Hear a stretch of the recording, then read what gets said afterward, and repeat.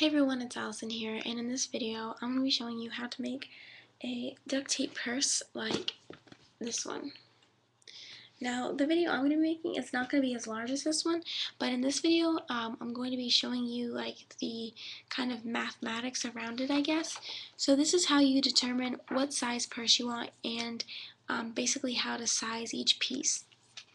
So first off, I'm going to tell you that my purse is 12 inches by 12 inches on the two large sides, and then it's 6 inches by 12 inches. But I had to change it to 5 because it was like 3 6s in a row, and that kind of creeped me out. But anyways, so mine's 6 inches by 12 inches, but on here I just put 5. So, yeah. And these are really the only pieces that you need to make in the whole like purse making adventure that you're going to be taking on. So, basically what I did on here is show you how to size up your purse any way you want it. Now if you're starting with a square, 2 square large pieces for the sides, then here's what you do. So for this example, I used 5 inches by 5 inches as our square, and then our 3 middle pieces were 5 inches by 3 inches.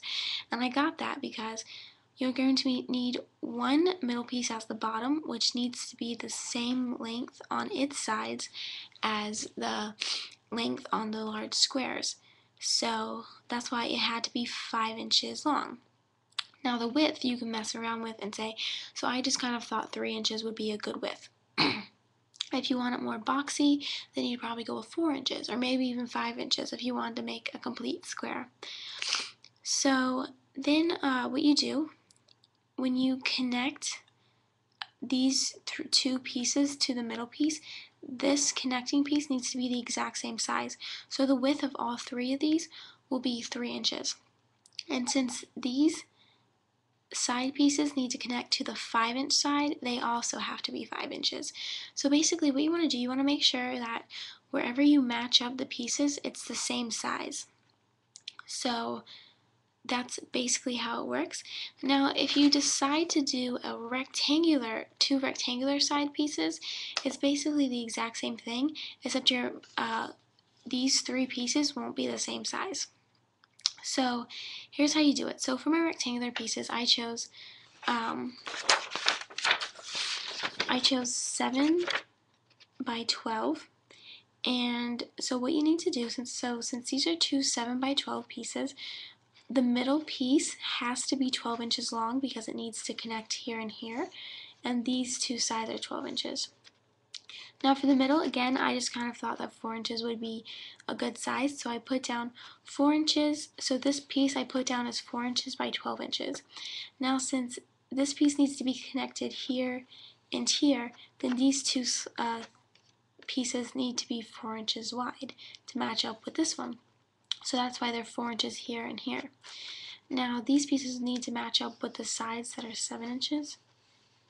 So that it's 7 by 7, like this little corner is. So that's why these pieces are 7 inches, because when you fold these up, these will be connecting, and then these will be connecting. So that's basically how it goes. So I hope this video kind of made sense, and this is really how to determine what size purse you want.